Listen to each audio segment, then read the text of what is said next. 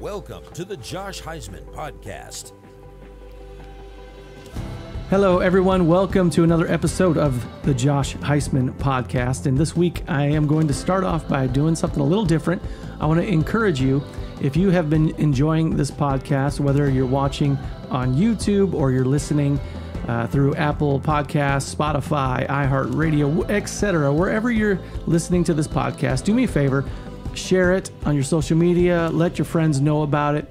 Tell them that we're here and that every week we have great guests and we're having some awesome conversations about scripture, about ministry, about life, and things that I think will really help people. So when you share these episodes, it helps the podcast grow and it reaches more people and it helps more people. And a perfect segue would be, I got a good friend of mine here today. His name is John Yancey. He is the pastor of Lighthouse Christian Fellowship in Antioch, Tennessee, which is right there, just like us, Brentwood, Nashville, Antioch. Right. It's right there on the border. How are you doing? I'm doing well. It's good to be here with you. Good. Hey, pull that a little bit closer to your face. And we have been friends for several years.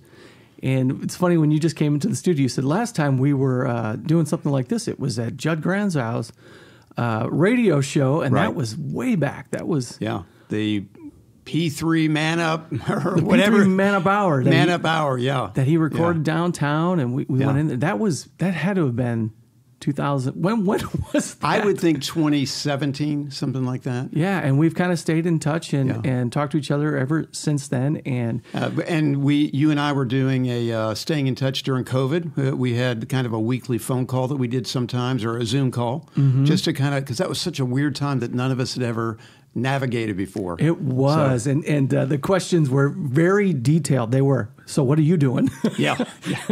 What's your elder board saying? Yeah. How are you guys handling this? You right. know, talk about crazy times. Yeah. Man, and you made it through. We made it. We survived. We're still around. We did. So, and I'm still around. I will say, not another one, though. Yeah. Yeah. Well, if something like that happens again, I'm hoping that everyone who walked through it will have a little more wisdom. Yeah. In handling it. Definitely. Without the knee-jerk reactions. Yeah. Those were definitely interesting times. So you've been the pastor at Lighthouse since 2009. Correct.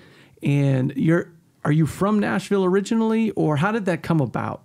Little bit of story. I grew up in Northern Virginia and started walking with the Lord when I was in college. Coming out of college, I got very involved in church, and God did that thing. It was more like he got his hooks in me and drew me in. It wasn't just in a moment that I heard him call, but he just kind of drew me in to where it was irresistible. I needed to follow him in a much deeper way, needed to serve him.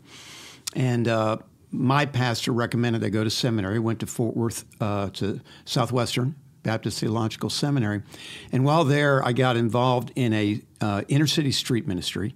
And we were just radical idiots, fools for Christ. But we really just wanted to do whatever God said to do. And so we somewhat discipled one another, which is good in one sense because our passion drove us on and our hunger for Scripture. We probably would have done better to have some older, wiser guys to guide us through. But did that for 5 or 6 years, actually moved into a rescue mission, lived with homeless guys for a while. And along the way, a number of things happened. And ultimately, I knew that I needed to be a pastor, and I was called to a church here in Nashville.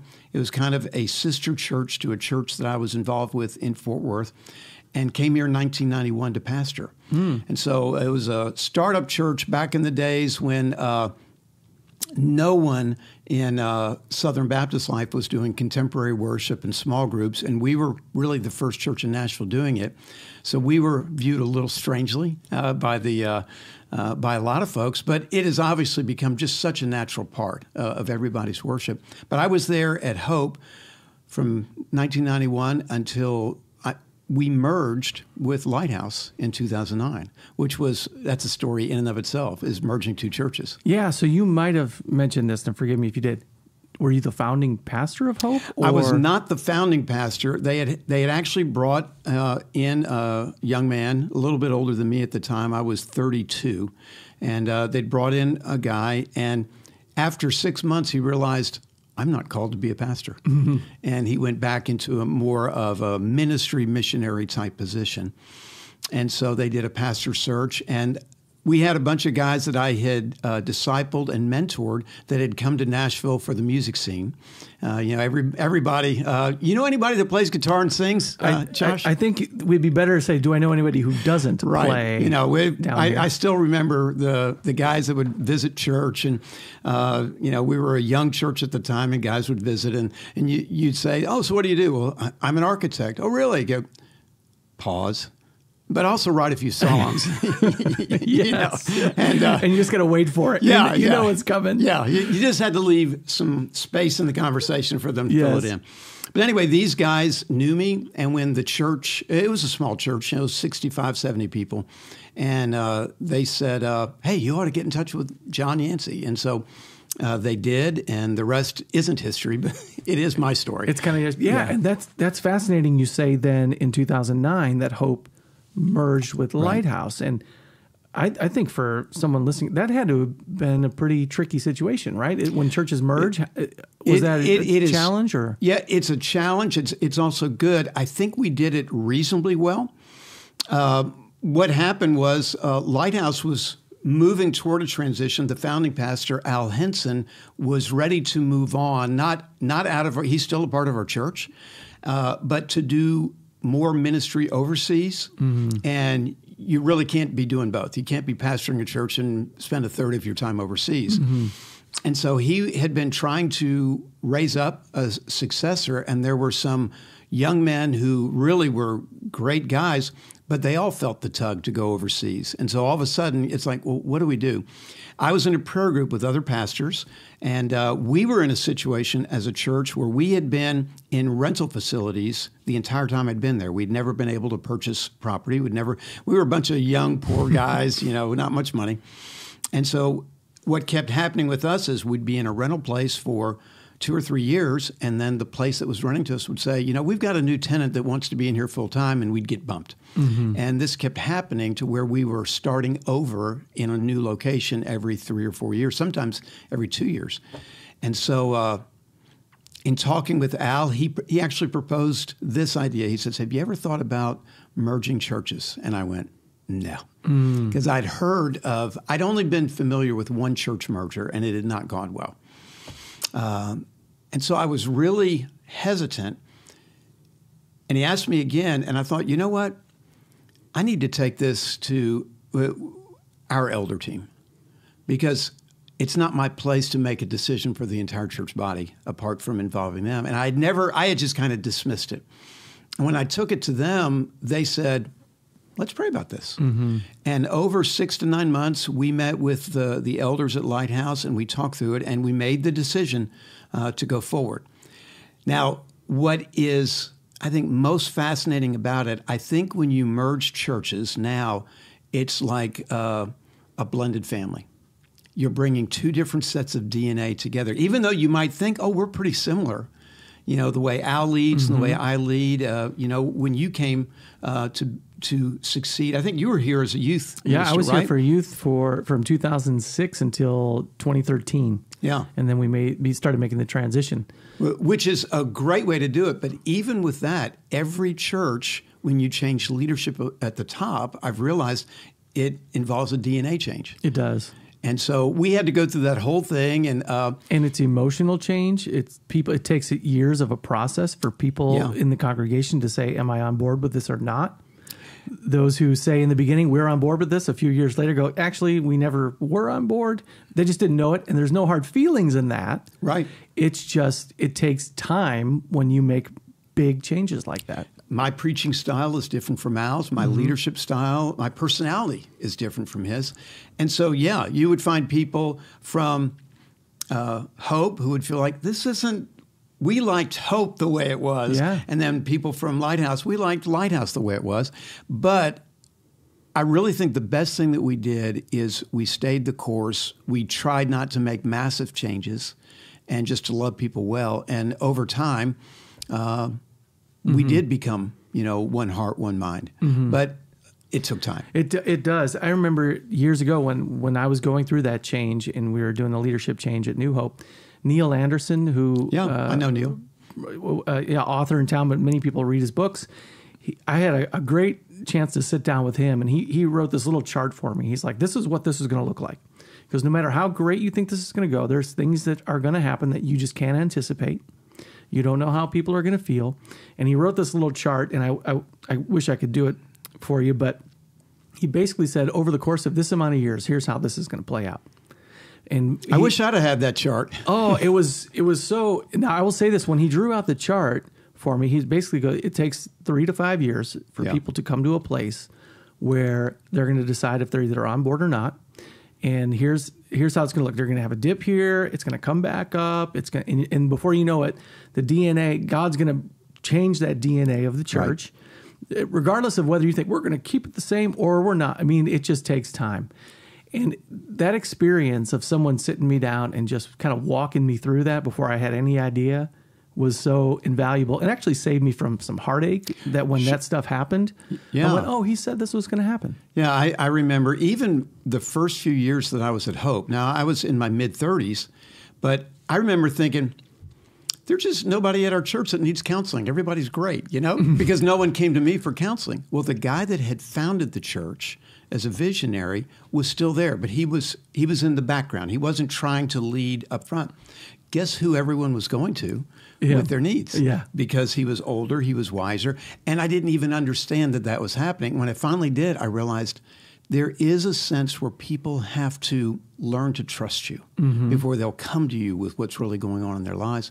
And so I was better prepared when we merged churches to realize that, the people that have known me for years, that's no problem. But the people that don't know me are going to have to learn whether they think I'm trustworthy. Yeah, I didn't think we were going to go in this direction with this, but I'm happy we did, because there were some things I learned along the way that through hardship and trial and error that kind of speak to what you're saying. Because you get put in a leadership position, and you want people to be able to come to you and trust you and share things with you. But it takes time to build that trust, and it also takes gaining some wisdom and experience in the position so that they can know that, hey, that you really are trustworthy. That you really are trustworthy. And I've had a couple different times when we might have had some staff come into the church and say, hey, I want to be in that position. I want to be the trusted guy. I want to be whatever. But in the back of their minds, they knew they weren't going to be here that long. Yeah. Not even the people. They knew they weren't going to be here that long. And so you can't, if longevity is not part of this as well, gaining that trust and people knowing, hey, that person, they're going to do life. Yeah. They're going to walk with me in a pastoral level in this. And you've, 2009, you've been at with Lighthouse, but even before that, you were with Hope. I still consider myself to have pastored one church. Yeah. Because we merged. And and I'm not saying every pastor should feel this way, but I see myself as a lifer. Mm-hmm. It would take a very clear call of God for me to move, because I think it is a sacred trust when people do learn to trust you. When you're their pastor, you're not just the CEO of a corporation and easily replaceable. You're someone who has, right now I am doing weddings and baby dedications for people who I did their did their parents' marriage and baby dedication. And it's another generation. And so there is, I think, great value in longevity. There's certainly great value in bringing on new blood, but we need to figure out the 100%. And I think it's stability. Yeah. One of the things I've loved is even those who maybe have stepped away and they are going to other churches. When I was the youth minister, I had a lot of kids who now they have families of their own. They're in church in different places. That's great. They'll come back and visit, and I can give them a hug and how are you doing? But I love the fact, I've been here 17 years. Yeah. I love the fact that they can come back and know like there's some stability there. Yeah. That I can go back and see and visit my childhood and visit those who are helping me and discipling me and raising me up in the faith. And that's equally as powerful to me. I think it's so valuable. We hear so much about this generation and in the last few years, a hunger for community and a hunger for experiential, tangible life connected to other people. Mm-hmm. And so we're seeing as they're building new properties, they're trying to do it to facilitate community. But I think church is extremely valuable in that when you're someone that people in the neighborhood, people that within 5, 10, 15 miles, when they go, I need to talk to somebody, and I know Josh. Mm-hmm. And I can go to him. I can talk to him. I think there's so much value in that because stability and trust is not, you don't get that in a moment. Yeah. And it's powerful for others who are in leadership positions. Like I know where you are as far as a church, you know where I am. We have other friends in ministry who have been serving for many years and almost like lighthouses. Hey, I'm taking your church name. There you Lighthouse is right there in the community where I have friendships, and we can go back to those times of COVID and when we talk to each other. And the relationships have been built, and there's stability there. So I think there's power behind that for sure. Yeah, man. So Hope Church started when? What year? It started, I believe, in 88. I went there in early 91. 91. I was in 8th grade, John. You're just, wet behind the ears, youngster. Yeah. Okay. I just had to throw that out there. You're either condemning yourself or condemning me. I'm not sure which way to take that. I don't know. Okay. So that was really cool as far as calling into ministry and how you got to Lighthouse. And so with that amount of time, you've been preaching for a while, and this is a lot of Christmases now that you have been preaching. Yeah. Okay. So as you go into another Christmas season and delivering messages, is there anything you've learned over the years about Christmas messages or a way you approach the season that's different maybe from the rest of the year? Yeah, it's definitely different. And I've settled into some things and not settled in like I'm locked in, but I don't know if you experienced this when you moved into the seat where you're the one pastoring or preaching every week. But my early years of preaching, I didn't hate Christmas, but I hated preaching the Christmas message because I felt stuck. It's like, what can I say? And there was almost a feeling of there's nothing new under the sun. I just keep preaching the same passages, and I didn't enjoy that. So I would always look for what's a fresh way to come at this, because familiarity, while it maybe doesn't breed contempt, it certainly breeds boredom. And so the minute that we bring out the passage in Luke and we say, in those days there were shepherds keeping watch over their flock by night, that everyone in the congregation is going, oh, I remember, when Linus read that in the Charlie Brown Christmas. Yes. And it's very familiar, and it used to bother me, and it has completely changed. I now embrace it in the same way that I embrace the Lord's Supper. I look at it as familiar text and familiar truths that people needed to be reminded of, not for me to have to figure out a new and clever way to talk about. Yeah. It's fascinating because I understand what you're talking about. And it could be jarring to some people to hear pastors talk like that when you get into the season. And I think I've put my finger on why it can be a struggle. What you're saying is you're stepping into people's traditions. Yeah. And memories they have from childhood and messages. You start listening to Christmas music, which nearly every Christian Christmas song is telling the same stories and the passages of Scripture, that whether you're going through, Matthew, Luke, John that have the Christmas stories, or you're going into prophecy from the past. I mean, so it's on blast in everyone's face for a month or two, and then you, as a pastor, you feel this pressure to go, what new could I bring to this? And then if you try to step into something new, that butts heads with someone's tradition where they just want you to bring.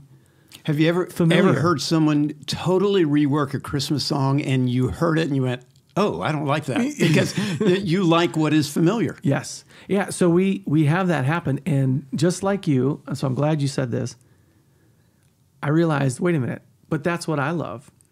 I have traditions and I have things that I love at Christmas. And this time of year, those familiar passages of Scripture, the assurance of the arrival of Christ, all those things, I don't have to reinvent this. Right. In fact, we love returning to the greatest story ever told. And why not give it to them? I think one of the problems I have is really we all have our own idiosyncrasies, and I can be quite ADD to where if I'm watching a TV show and I've seen it before, I know what it's going to say, and I can let me go find something else. Or if I'm reading a book and, I've read this before. And so there was a fear in me that everyone's going to tune me out because I'm just saying something that they'll go, I already knew that. But we started doing, probably 20 years ago, we started doing Advent as a way to remember the Christmas season, and we've done the same 4 weeks. You know, the last week was hope, and then we do peace, and then we do joy, then we do love. And it was not a part of my tradition growing up, so it was something new. And we do the same readings. We might modify it a little bit. We light the Advent wreath, and we started doing it as a church, started involving families and getting their kids to do it. And I started thinking, this is something we just celebrate together. We walk through. And so you were asking about like preaching. This year, I'm preaching literally the 4 messages. I'm preaching the message of hope, the message of peace, the message of joy, and the message of love. I do that not every year, but I don't mind going back to it. And I change it up a little, but this week I'm doing peace.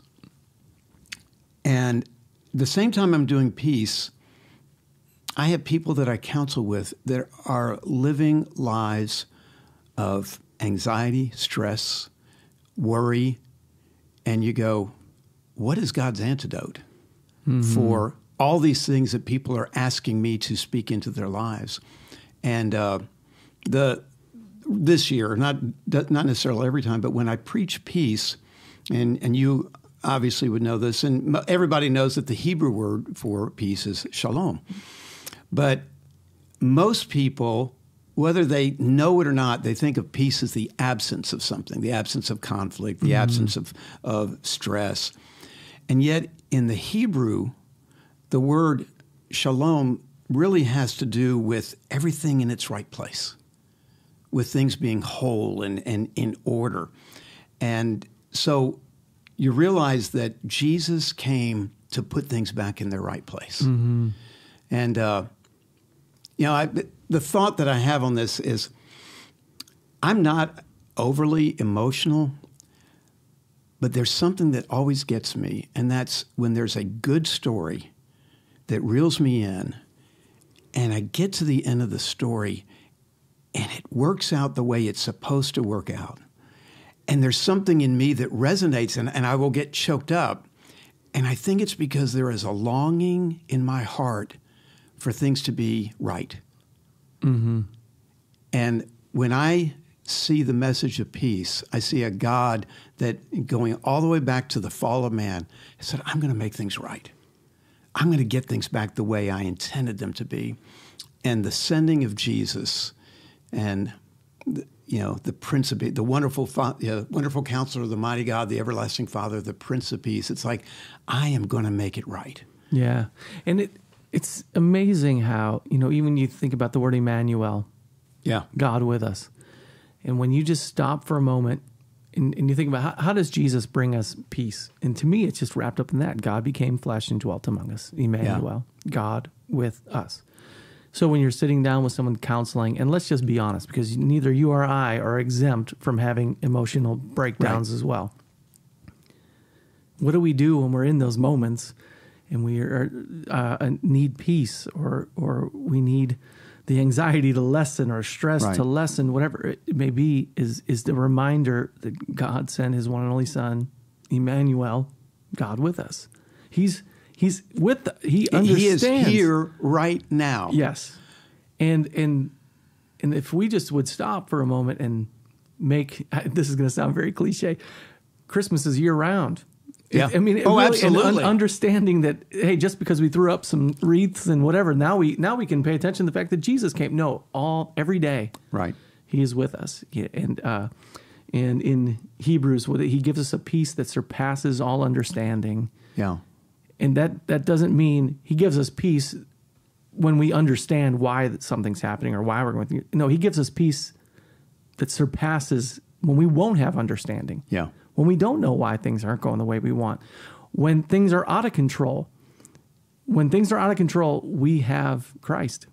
Yeah. He came, and he's with us. You know, you hit on, I think, along with the Advent themes, I think my favorite theme is what you just said, the Emmanuel, the picture of the incarnation.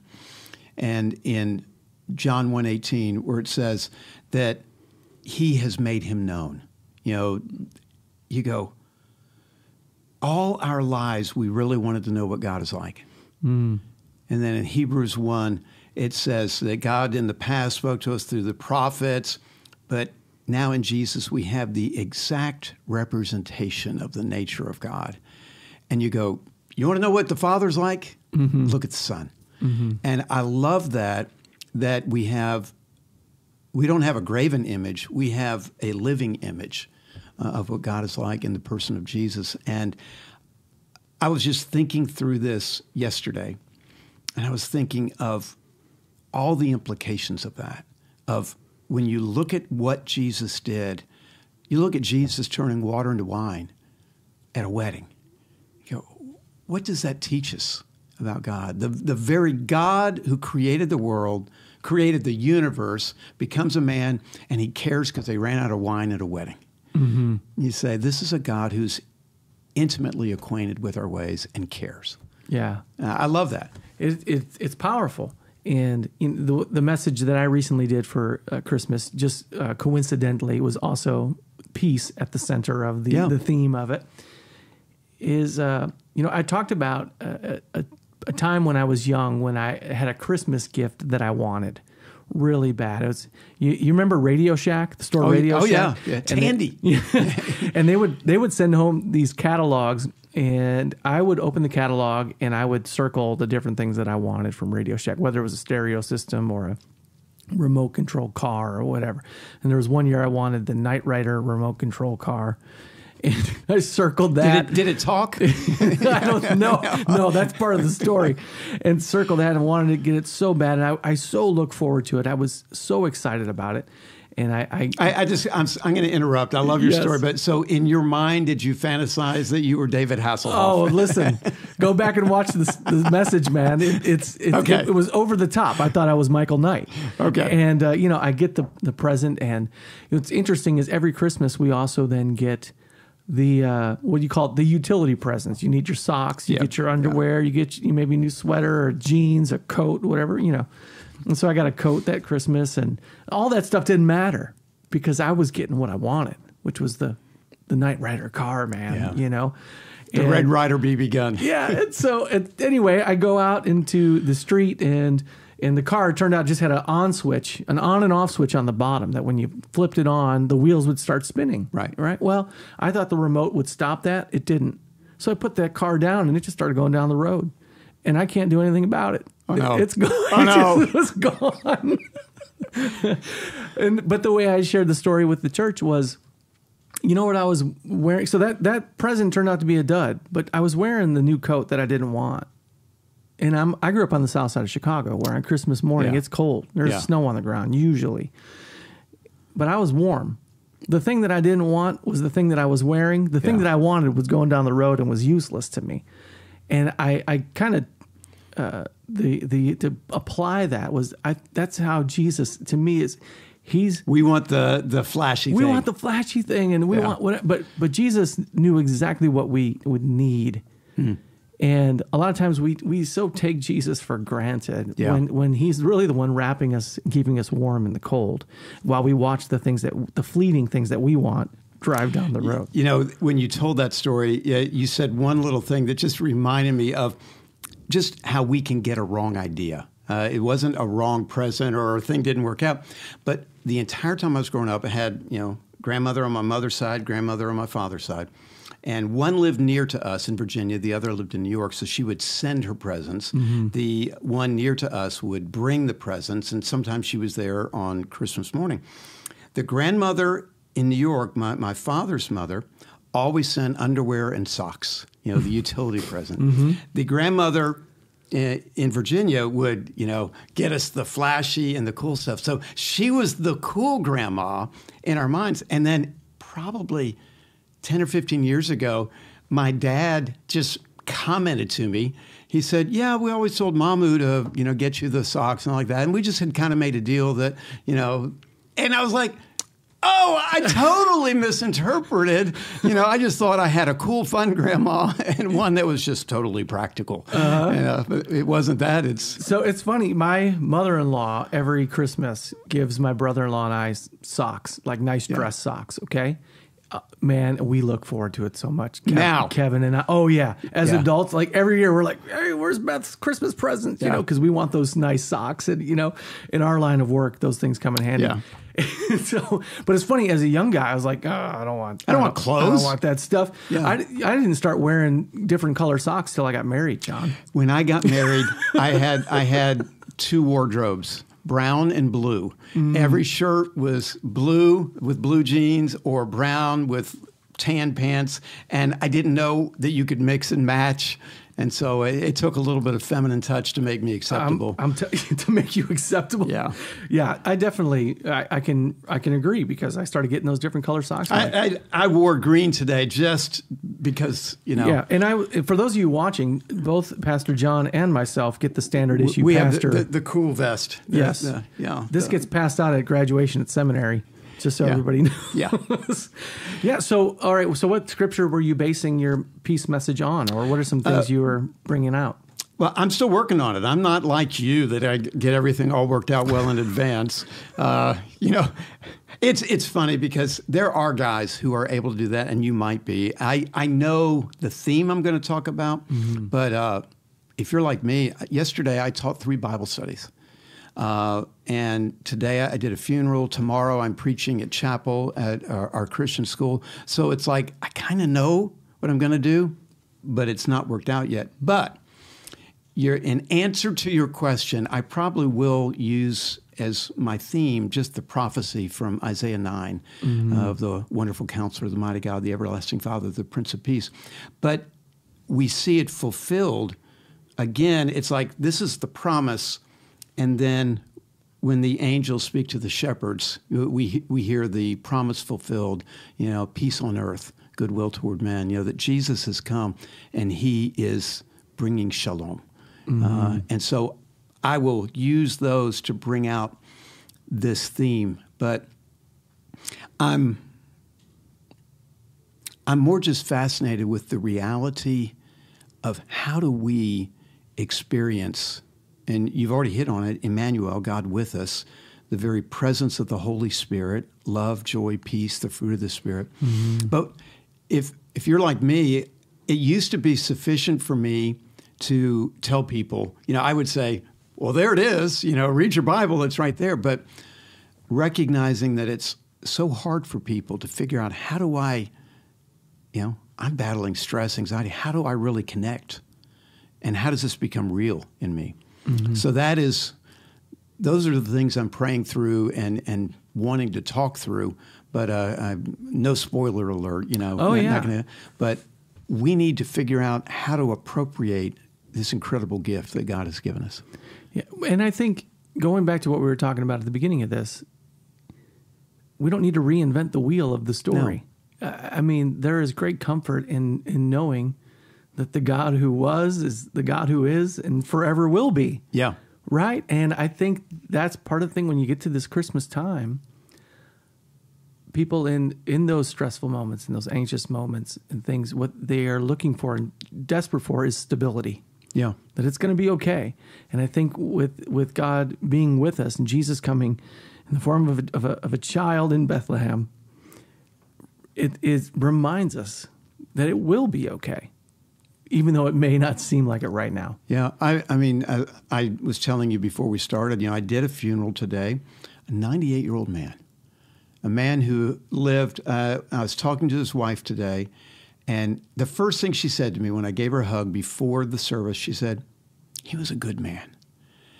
And I thought, a life well lived. A man who, and his son and daughter who are, mid-60s, 70, early 70s, stand up and go, this man was my hero. And I just think how valuable stability is and the presence. Jesus brings peace, but he also brings peace through the community around us. Yeah. My wife and I attended a funeral earlier this week, and it was a funeral of one of our closest friends from high school. Oh, wow. And a lady named Rachel, who was just a few years older than us, wasn't even 50 years old, and cancer got her. Wow.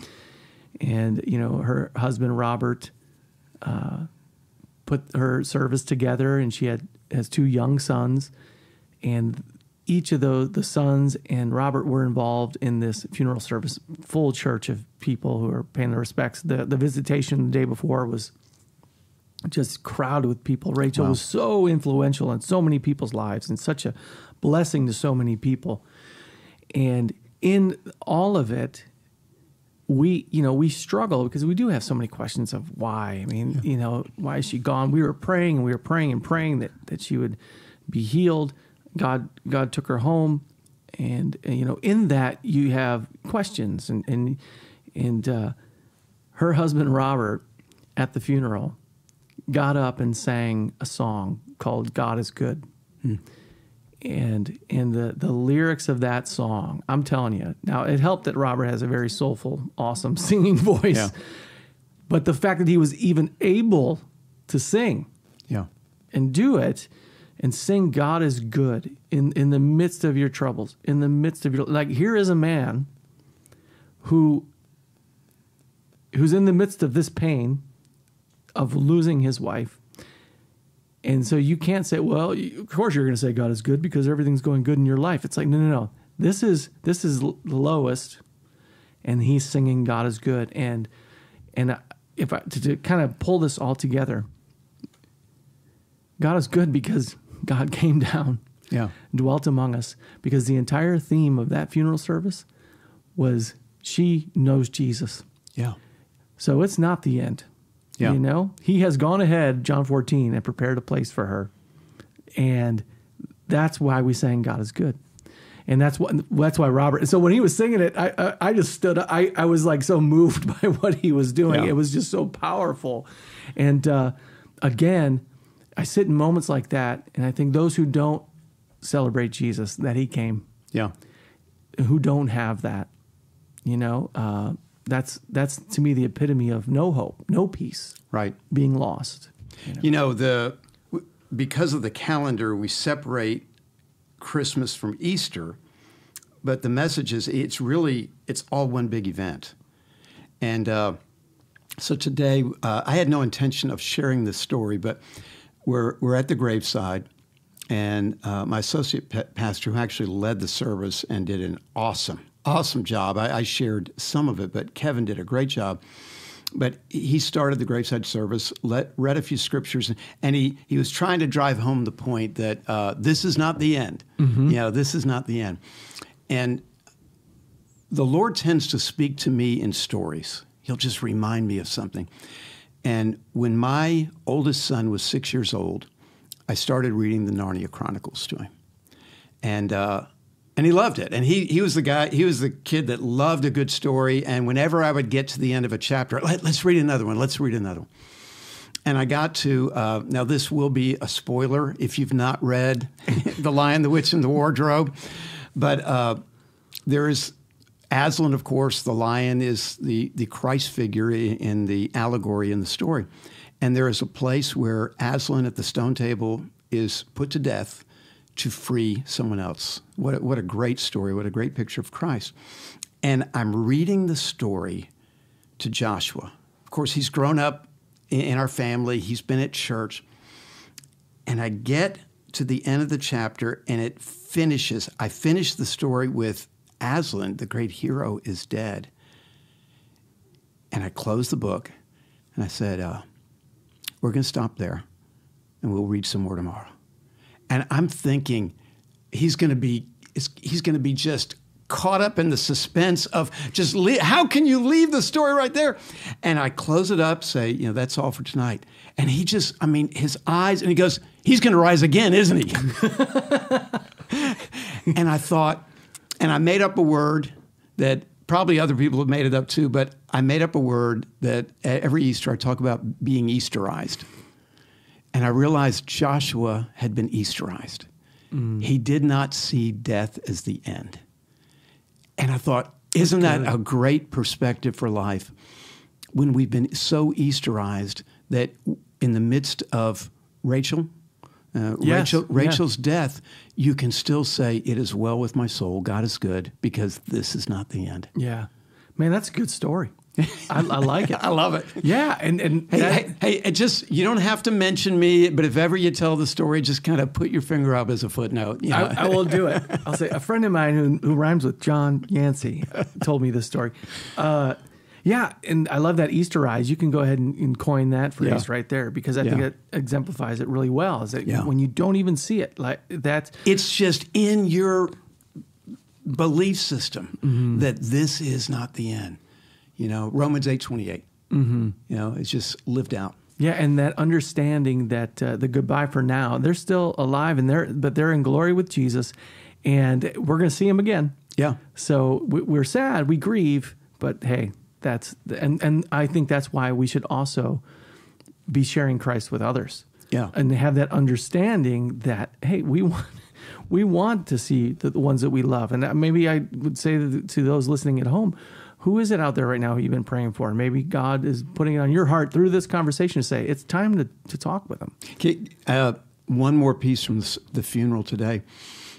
Kevin, our associate pastor, and Kevin is a slow-talking, deep-thinking, wonderful brother from Alabama. But he's always had a heart for seniors. And years ago, he started going over to Hugh and Ann's home, and they were in their or at least Hugh was in his 80s. And they developed a friendship. And when Hugh was 94 years old, he said to Kevin, I've never been baptized. And that was the start of a conversation. And Kevin said, well, let's talk about it. And then Kevin asked him if he felt like he had peace with God. And he said, well, I don't know. And this is a man who had been in and around church his whole life, but there was an uncertainty. And Kevin, with a 94-year-old man, walks him through the gospel and says, if you're not sure, why don't we be sure? And Hugh prayed with him, surrendered his life to Christ, and when they were done, Kevin says, well, Hugh, do you have peace with God? He said, absolutely. Right then. And so here we are 3 years later. And, and Kevin got to baptize him at 94 or 95, and here we are 3 years later. It's never too late. It's never too late while you got breath in your lungs. I'm telling you. Go ahead and do it. That's really cool. Isn't that a great story? It is. Definitely. I love it. And it shows, kudos to Kevin for taking those steps and having that conversation. It can be tough because when you're talking to someone who's your elder, in that sense, to walk them through that, Hey, I just want to say one thing, that more than likely everyone who's listening to your podcast knows the Lord. But I was just going to say, don't think that the lesson of that story is, I can wait until I'm 94 to give my life. That's not the point. Yes, definitely. Do it now. Yeah. All right. So in these next minutes here, as we, I will say, kind of bring this to a close, it is Christmas. If you can't tell by the wreath, I see this is just decked. Have you ever seen so much decoration for a podcast in your life? We spare no expense here at the podcast. Anyway, so we did this last week. I had some of the guys on staff here at the church come on. I think I'm going to have some of the ladies who are on staff at the church come on and give their picks as well. But we went through our favorite Christmas movies, our favorite Christmas music, and I would be remiss if I didn't ask you. Okay. Let's do your top 3 Christmas movies. Ooh. And you can put them in no particular order, or you can order them, whatever you want to do. And I'll tell you what, I'll even go ahead and I'll do some new ones for mine. Okay. I don't know that I'm going to have to think through 3, but I'll do it this way. Okay. When I was a kid, I really could not sit through, I was ADD, I could not sit through a Christmas movie. It was too long. But I remember watching It's a Wonderful Life, and I had snippets of it, so I had pieces of the story.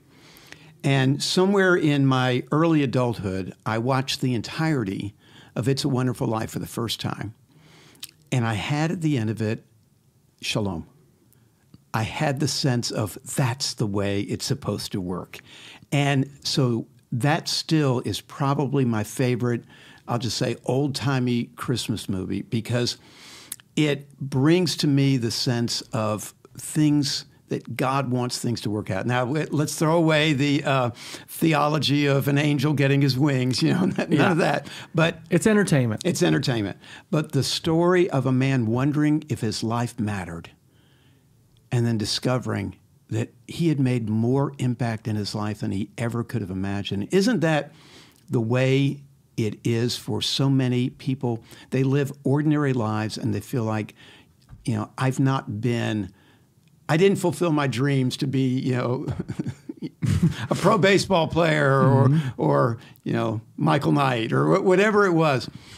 And we realized that a man like Hugh today, that his son says, that man is my hero. His ordinary, faithful life made such an impact. And that's what I like about It's a Wonderful Life. Mm-hmm. So that's my number one. Before you go to your next one then, here's what I'll do. Instead of giving you my choices, I'll do commentary on yours. Okay, yeah, critique me. Yeah. Tell me why I'm wrong or why I'm right. The scene, so I'll say this. Every Christmas, It's a Wonderful Life is on our family watch list, right? So we make sure that we watch it as a family. Right. We all sit down and watch it. The scene where now, oh my goodness, I'm losing the blank. But Old Man Potter, when he's sitting there, and George Bailey's uncle, who works at the bank, accidentally leaves the money with. I can't remember his name right now. Uncle Charlie, Uncle whatever. That's what I want to say. That's what it is. Yeah. And he leaves the money there, and then Potter sees it and hides it, and then he doesn't tell him, and then and then that. You talk about spoiler alerts. We're giving away some stuff. It's a movie from 1946 or 48. So if you haven't watched it, it's your fault. Watched it, yes. But by the way, Sixth Sense. Bruce Willis is dead the whole time. All right. So, okay. So here we go. Hey, wait. Just a quick comment. Did that movie not blow you away the first time you saw it? When you suddenly go, oh! At the end of we sat in the theater. My friends and I, we had a whole row. We sat there for 10 minutes after the credits rolled. Just stunned. In silence. Stunned. Okay, wait, back to the whole thing. Okay, so Old Man Potter hides the money. I mean, it's so funny how movies can make you furious at somebody. Injustice. Yes, of what's going on there and that whole thing. And how other people... Oh, this is a message. We can take this, okay? Yeah. Other people will steal our joy and steal our peace, and sometimes might even be toxic. Like Potter is a toxic character. Uncle Billy. I think that might be his name. Might be his name. Keep going. We should be looking this up on the phone. But Potter is a toxic person. Yeah. Right. And the whole thing with George Bailey. I mean, this is what sends him on this spiral. Yeah. And in the story, and thank God, the story has a great conclusion, but there are so many wonderful life lessons in that Christmas story. Let me do commentary on your commentary. Yeah. Think about a man who had great dreams. He's going to travel the world. He's going to do big things. But out of a sense of loyalty and duty, both to his community and to his family, gives up his dreams to be a faithful man. And then he feels like it's all a waste, but it wasn't. And I just think of so many people that I've talked to who had big dreams and think that life is about fulfilling the dreams. Just follow your heart and everything's going to work out. But instead you have a man who chose faithfulness and love in the agape sense, not the romance sense, but agape.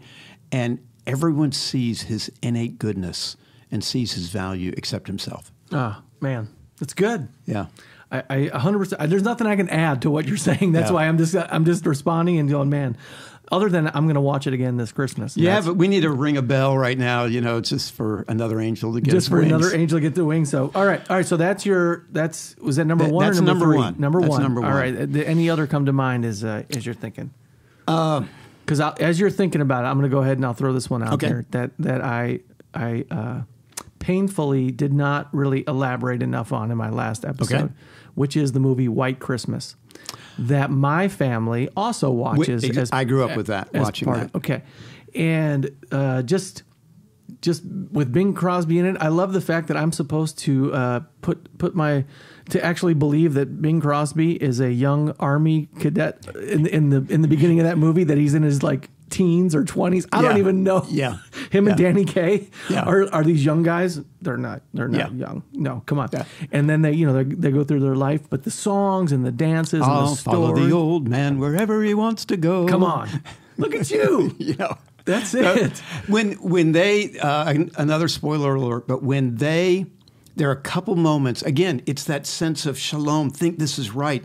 When the snow comes and they open it up and you see the snow and the old general is ready to go bankrupt and his life just feels like it's wasted, and all of a sudden the snow comes down and everyone starts singing, "I'll follow the old man," and because we love him, we love him. And I'm just sitting there and I don't want to cry, but I'm sitting there getting choked up every time, because yes, this is an honorable man, a good man, and it's working out the way it's supposed to work out. Yes, it's awesome. And if you haven't seen it, I will say this: like, a few years ago, we had an elder at our church who we had over, he's in his 70s.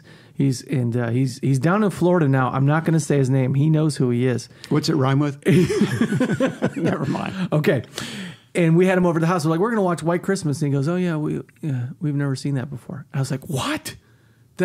How have you not seen?" Okay. Anyway, so if you haven't seen White Christmas, go ahead and watch it. I want to give a word of caution, not just for expectations.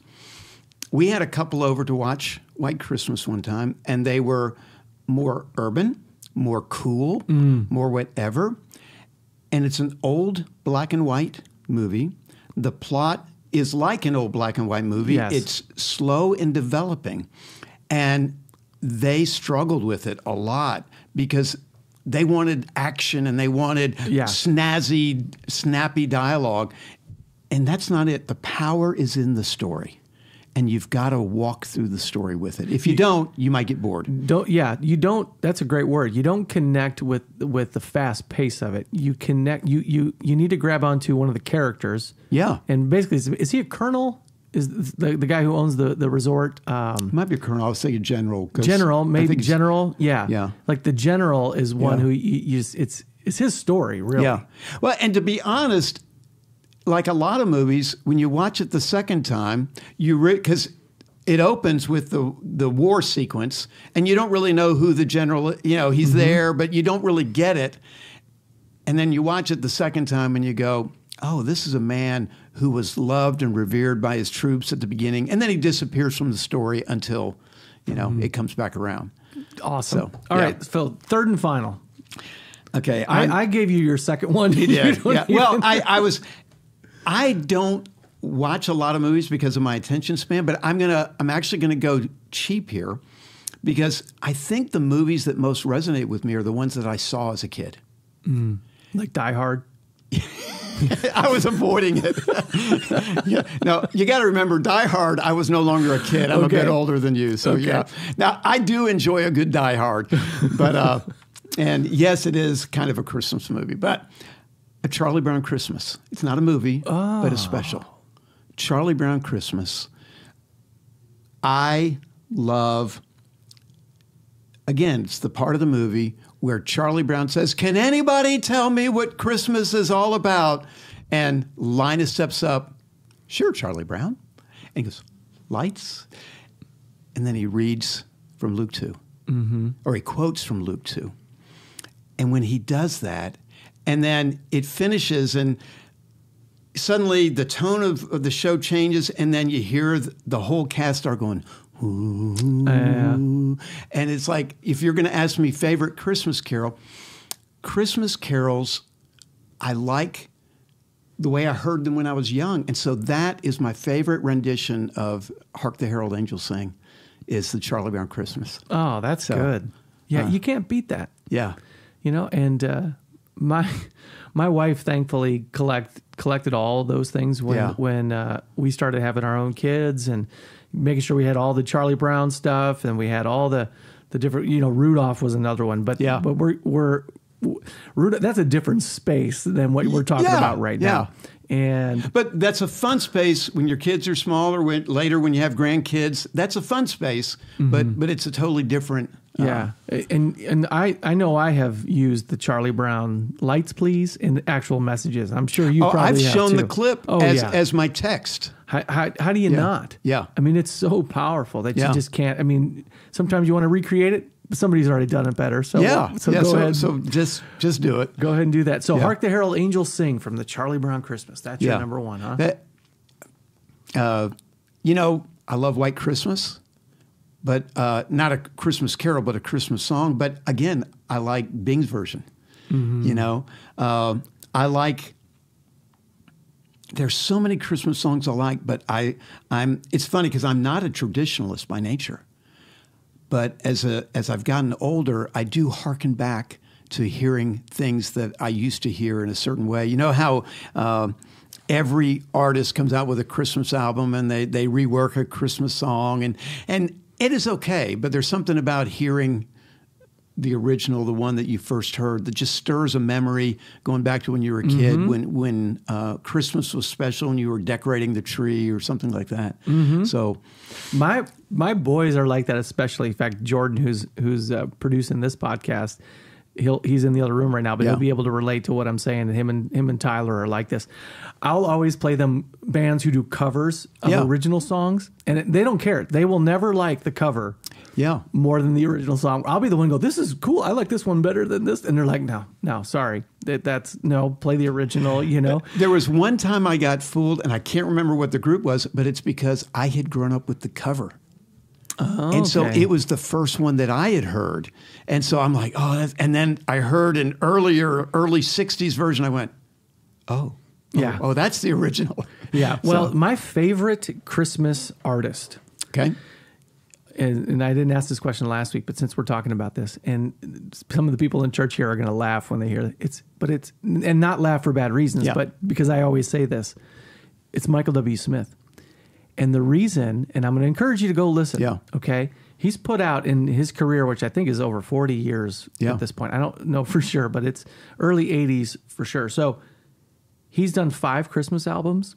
I don't know that there is a current recording artist who does a better job of capturing a classic, full... That's a good challenge. I'll do that. Spirit of Christmas sound. I'm going to play you a song when we get off here, by the way. And so you can see what I'm talking about.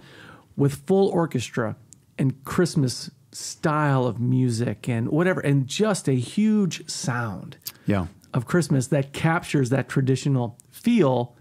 And anyway, so I wasn't going to say that, but I'm like, man, every time. So every Christmas I make up my Michael W. Smith playlist of Christmas songs. I need to do that because I would probably enjoy that. Now I'm going to tell you another thing that I do like, and that is new Christmas songs that aren't just cheesy, but and over time to some people they may feel worn. But I remember when "Mary Did You Know" first came out, because that's not a 60-year-old song. That's about a 30-year-old song. I don't know exactly, but I remember when I first heard it, I thought, "Oh, what a fresh take on a Christmas theme." Mark Lowry, I think, wrote that song. Yeah. And another one that I remember, it was like 1982. So I'm dating myself. Were you alive in 1982? Yes. Okay. I was. And how old were you? I was in the what do you call it? The waiting room, where they put the baby when the baby's born. No, I was born in 1977. So okay, so you were 5. Come on now. Yeah, I was actually a relatively mature young man at the time. But Scott Wesley Brown, who's from here in Nashville, "This Little Child," and that song rocked me. Who would have thought this little child was who the prophet said will return to judge the world, the living and the dead? I know that song. Yeah, and when I heard that song, it grabbed me because it was a powerful take on the Christmas story, and I love it. Michael Card. Is that the one that goes, "And who would have thought that this little child was born the King of Kings, the son of just a carpenter, and for whom the angels sing." Yeah. Oh, it's going on my playlist. I got time. Oh, powerful song, and at the end, he really And again, you go 1981 or 82, nation against nation, brother against brother, men so filled with hatred, killing one another, when half the world is starving and our banner of decency is torn, debating over disarmament, killing children before they're born, fools who march to win the right to justify their sin. Every nation that has fallen from within. But in the midst of this darkness, there is a hope, a light that burns. This little child, our only hope, one day will return. You go. That's poetry. That's it, man. That's poetry, man. That's what it's all about. Yeah. Oh, I love it. Okay, let's bring this to a close. And this has been awesome. I really appreciate you coming in here. I've enjoyed it. Thank you for inviting me. I have some other pastors coming in next week as well. And this is a busy time of year, a lot of stuff going on. So I really do appreciate you coming in and taking the time to be a part of this, okay? So you and I, we talked about earlier, we would call each other during COVID, during times when it was difficult decisions. Yeah. Christmas Eve is on a Sunday this year. How are you guys doing it? We're just doing one service. We had originally planned, now it was initially complicated because we have language congregations that use our auditorium. And we were trying to do our Sunday morning service, and then we do a Christmas Eve service normally in the evening, the night before. And so we were juggling and trying to figure out when can we get in, and we were really caught up in it. And then we just decided we're just going to do our Sunday morning service. We're going to do our Sunday morning service, but we're going to do it with more of the elements of our normal Christmas Eve service. We're going to, we probably won't do it the whole service. We may start like a regular Sunday morning service, but we're going to finish with the candlelight and reading from the Christmas story and finishing with, Silent Night and things that we always finish with just the sweet familiarity, the aroma of Christmas. We're going to finish that way. I love it. We're doing the same thing. And, every year on Christmas Eve, last year Christmas was on Sunday morning, Christmas Day. And the question that everybody, are we still having church? Because we're having the Christmas Eve service, and then we're having, and last year we didn't have a Christmas Eve service in person because 3 pipes burst in our building. I remember in 3 different places. You posting that. And you guys must be. We have taken precautionary efforts to make sure that does not happen again, because that was a disaster. So you got heat under the building or whatever, or what? What do you got? How do you take precautionary? We've lit bonfires all around the building, and we're making sure they don't hit the building itself. No, we've gotten all that fixed. It took a full year to get everything back in shape with the kitchen and all the different places in the building. But this year, we're here on Christmas Eve morning, and we looked at that too. We're like, should we do the 5 o'clock? Should we? Right. Because we normally do a 5 o'clock and the candlelight. It's dark here in Nashville around 3 p.m. And so it's dark, and that was the only pushback. And I get it, because I'm traditional in this as well. People, it's still light outside. How can we light candles if it's light out? And you know what? We don't have windows in our auditorium, so it'll be dark. So you're good to go. Yeah. So, and I get that, and my response is, hey, every 7 years, listen, this is just how it's going to be. But next year we'll be back and better than ever. Yeah. But we're going to do the same thing, like what we would normally do on a Christmas Eve service. We're going to bring that into our Sunday morning worship time and. And we're going to probably be a little shorter and just make it a family Christmas service together. It took me a while. I was the guy who was fighting for how can we make this work, and then I finally went, we don't have to do that. Yeah. Got to tell you something funny. So last week I had Pastor Austin here. He was sitting on my left here. He's in the production studio too, so he'll laugh at this. We were talking about our favorite Christmas memories, and he's like, I used to love the midnight service when we would get there at 11, and he goes, but now that I'm on a church staff, I'm not like saying we should do that. He was hoping that I wouldn't be like, we should do that.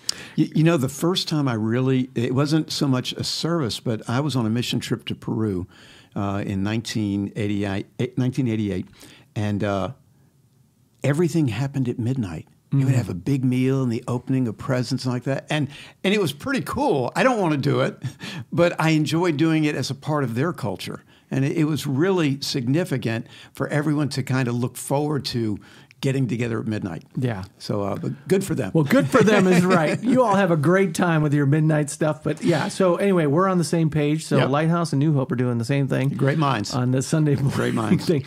Hey, thank you for being on here.